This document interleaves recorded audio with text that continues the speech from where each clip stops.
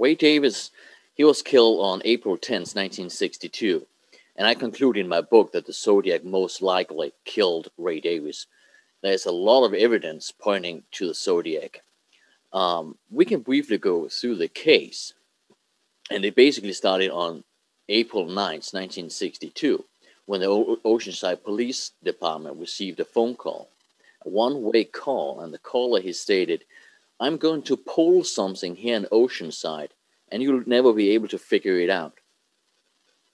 And the caller probably thought it was a prank call, but the next day, on April 10th, 1962, Ray Davis, he goes to work for the Checker Cab Company. At 11:12 p.m., he briefly talks to his dispatcher, and that's the last thing we ever heard from him. And then later in the morning at 1:45 a.m., his body is found in the most exclusive part of Oceanside. But it was not inside his cab. He has been dragged outside of the cab and then dumped. Davis had been shot 2 times. The coroner, he said that he died from the bullet wounds through his heart that impacted his heart, but he was also shot in the head.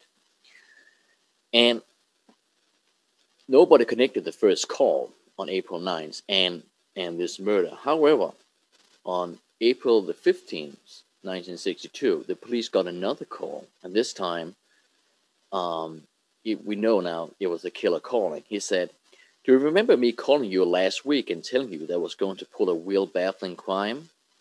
I killed the cab driver, and I'm going to get me a bus driver next." And in the book, I demonstrate that there's a great likelihood that Ray Davis, he was killed by the Zodiac.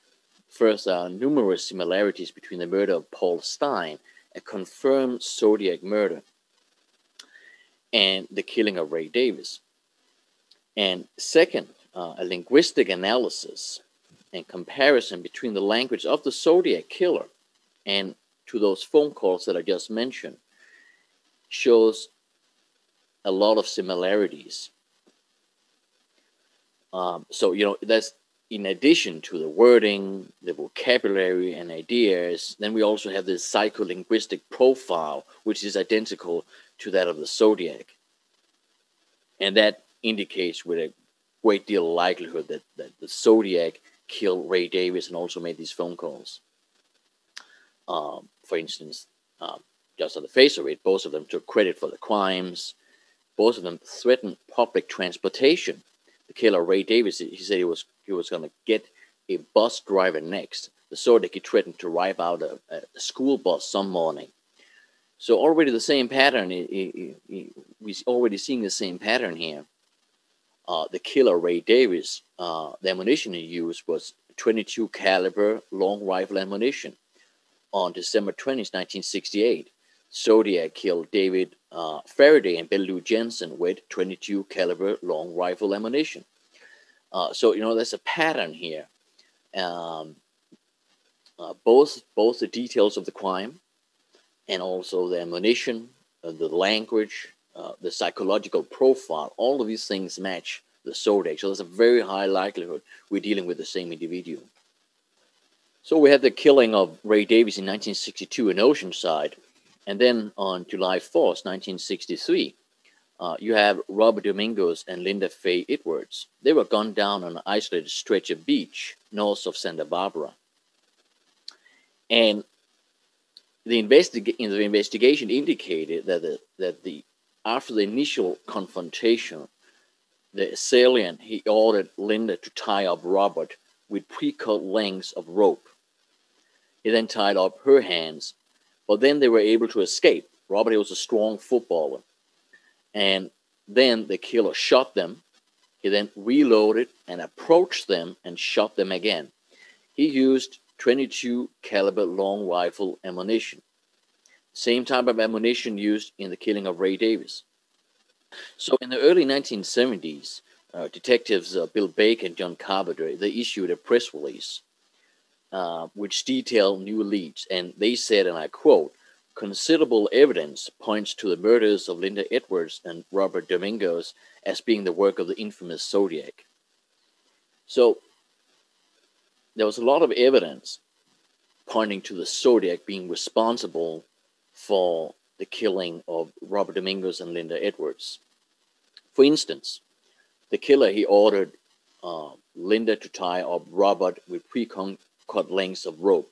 The Zodiac did the exact same thing on September 27, 1969, when at Lake Berryessa, when he ordered Cecilia Shepard to tie up Brian Hartnell with pre-cut lengths of rope that he brought to the crime scene, just like he in 1963.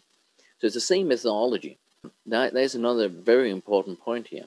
In the days prior to the slaying of Domingos and Edwards, a sniper was operating in the area. There were 3 or 4 different sniper incidences, including one in the exact same area as Domingos and Edwards were gunned down.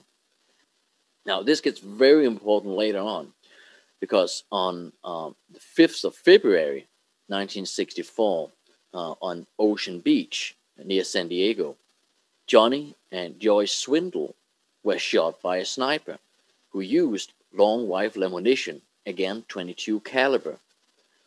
Also, in this incident, the killer, he shot them at a distance, just like those sniper incidents that I mentioned. After shooting them, he approached them and shot them again. He did the same thing with Domingos and Edwards. He shot them, reloaded, approached them, and shot them again. Then he got lucky with Johnny and Joyce. He was able to hit them at approximately 50 feet distance, while they were enjoying a romantic moment on the beach, looking towards the ocean. And then he shot them, and then he approached them, shot them again. And then it appears that he took Johnny's wallet as well as his wristwatch. The wristwatch and wallet was taken from Johnny, and then Paul Stein, who was killed in October 1969. The Zodiac took his wallet and his keys, I believe these were. And these were probably trophies. Some serial killers, they take trophies from their victims, not like they actually doing it for monetary purposes. It's a way to keep some kind of item from the crime so they can go back in their mind and relive the crime. That's the purpose of taking the trophy. I think there's a great deal of likelihood that the Zodiac killed Ray Davis, that he killed Domingos and Edwards, and also Johnny and Joyce Swindle. We have the distinct fingerprint of the Zodiac on these cases in Southern California, such as calling the police, threatening the public, taking credit for murders, threatening public transportation, using murder as a vehicle for attention, making false threats to terrorize the public, using 22 caliber long rifle ammunition. And then you have the language of the phone calls, and that indicates strongly that the Zodiac, he made them. When you look at both the wording, the vocabulary, the ideas, but also the psycholinguistic profile, which you can extract from the phone calls, and then look at what do we know about the Zodiac psychology. Well, these match.